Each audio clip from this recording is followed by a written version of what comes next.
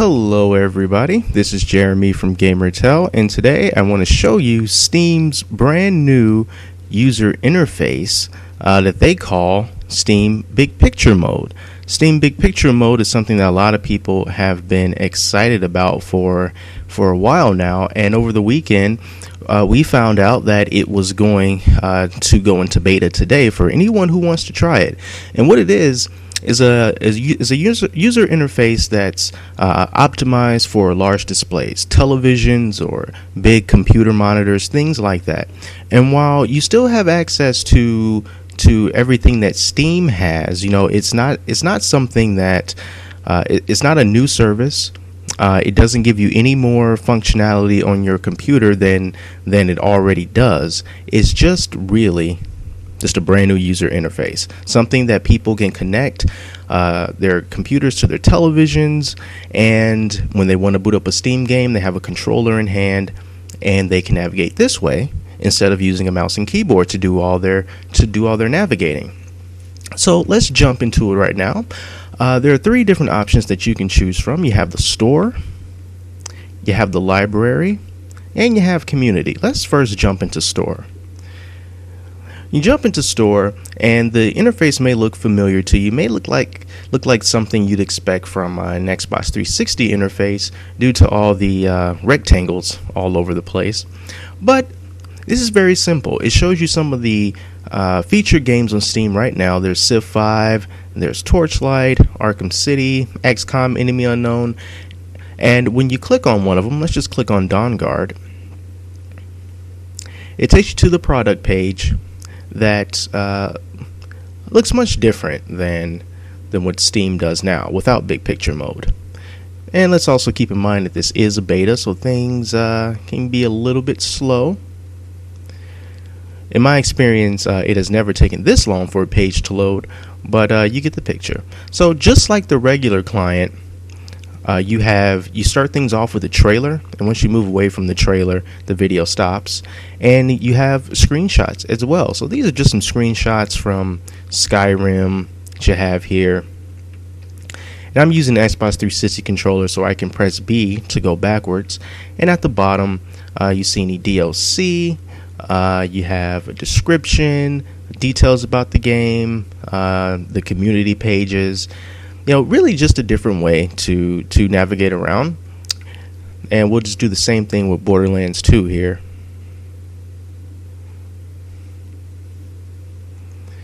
Yeah, and Steam Big Picture Mode is moving a little sluggish right now, but we will still get through all of this.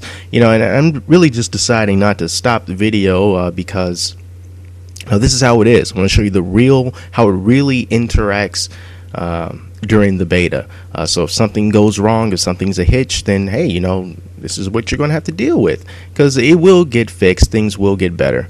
But this is what we have right now. So once again, a bunch of screenshots, descriptions, details, more community features, things like that.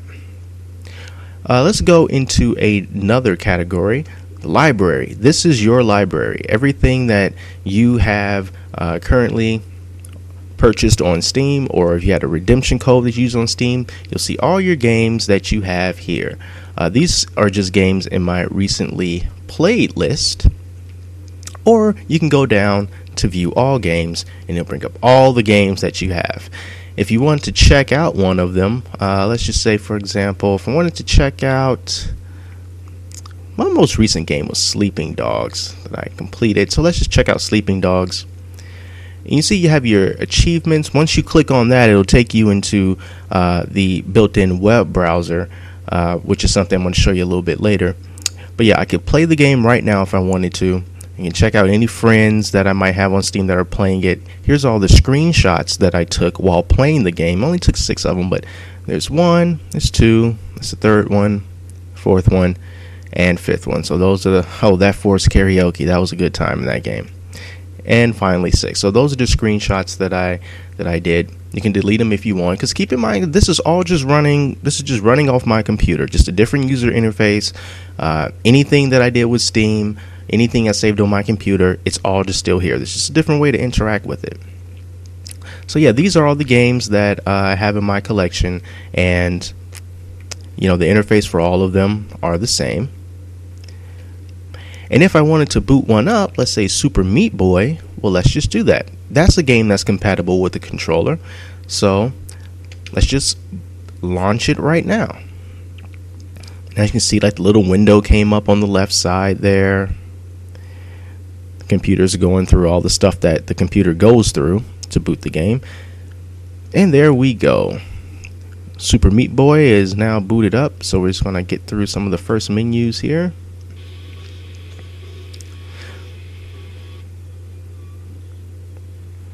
Okay, so when it comes to browsing the web, Steam Big Picture Mode has a feature that lets you go to the web without actually leaving the game.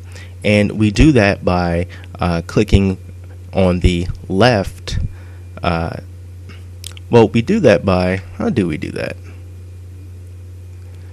Okay, you press the center button of the Xbox 360 controller and it takes you into Steam like this, and then if you click the left trigger, it'll take you into the web. Now you see how it's flickering like that?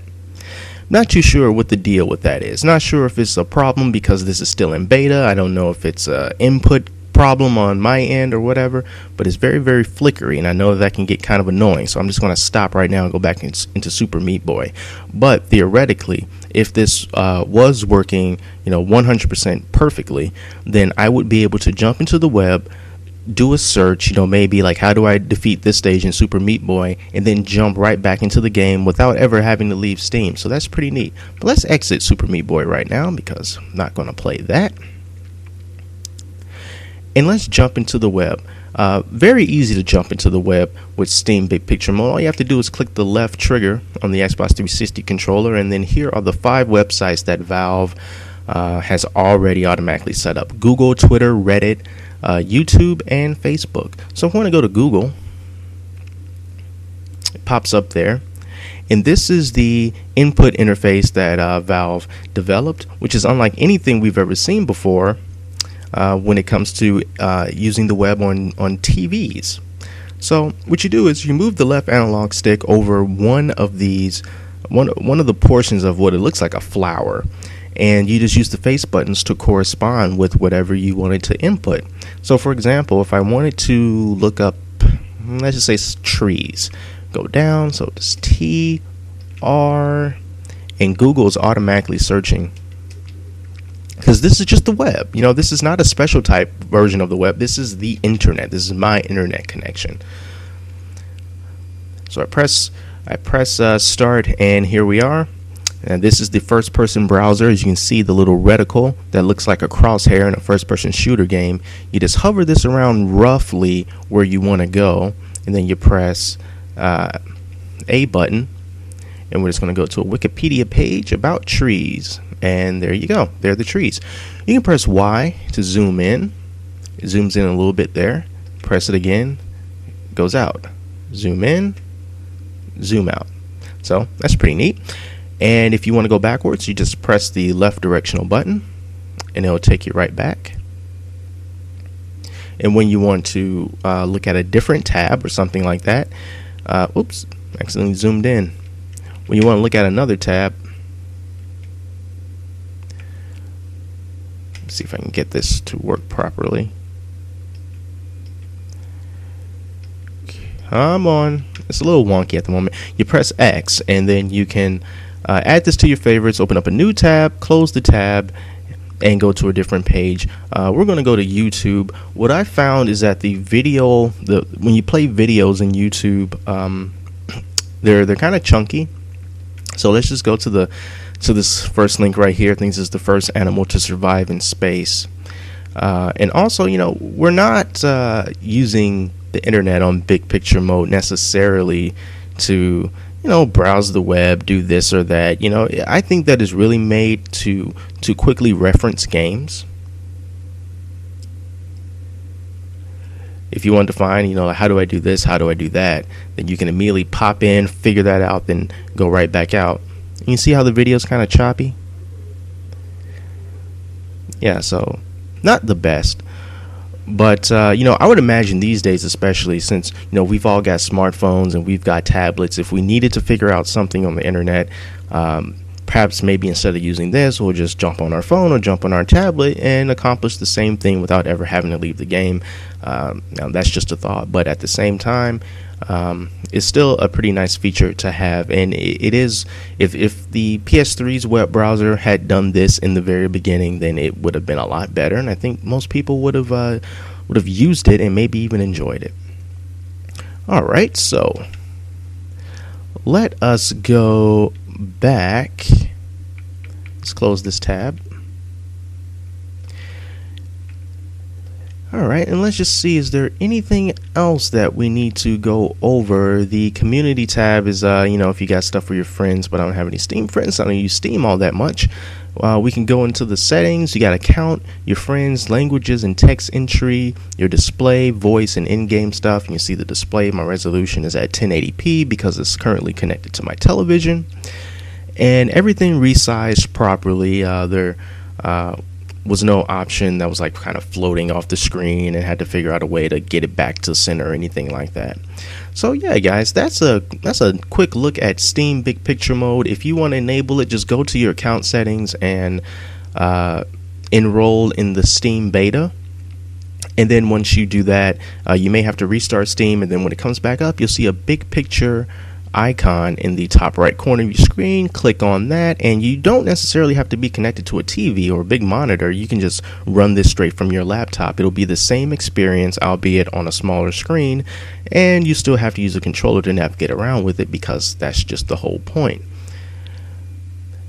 And yeah, threat to consoles, not right now.